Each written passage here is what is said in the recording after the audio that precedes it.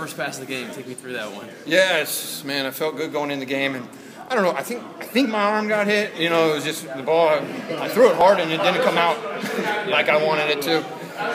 You know, those are that adversity. I actually, you know, talked to the guys before that in a chapel before the game. It was just about coming back after adversity. I looked at Goodman when we were talking on the sidelines, and it was just like, man, we just got to keep on going. You know, and after that we were fine. We settled down.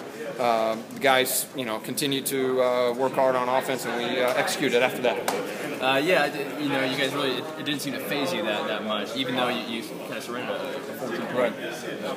Yeah, unfortunately this year interceptions aren't new to us. You know, that's my 10th one, I think. So, but you know, we responded. Games before, it kind of got us down, you know, and I think we responded well. Defense came up with a huge second quarter, got us the ball back quite a bit, and we just continued to execute. Coach said the key to the game was really protecting the ball. Did you have to pay more attention to that and make maybe some safer reads? Yeah, you know, I think you know, it's in the back of my mind. I think it's just focusing. You know, like you said, taking care of the ball is huge in this game. You know, they had the turnovers this tonight, and we didn't, and we ended up winning. So that's what it comes down to. The games that we've lost, we turned the ball over too much. And this game, we held on to the ball except for the first one, and made it happen at the end.